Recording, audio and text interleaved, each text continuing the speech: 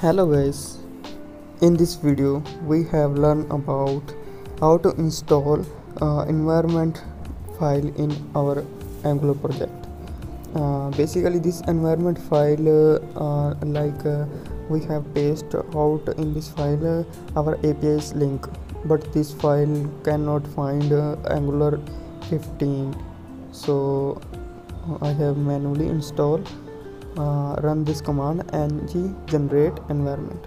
So file is created, and this file for production and this file is for my local users.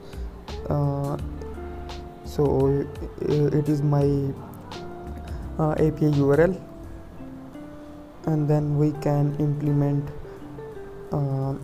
web APIs in our Angular project.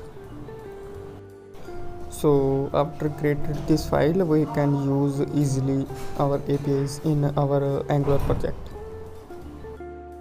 Guys, if we can learn about Angular, so we can check our Angular playlist link in description, so please check and subscribe my channel. Thank you for watching.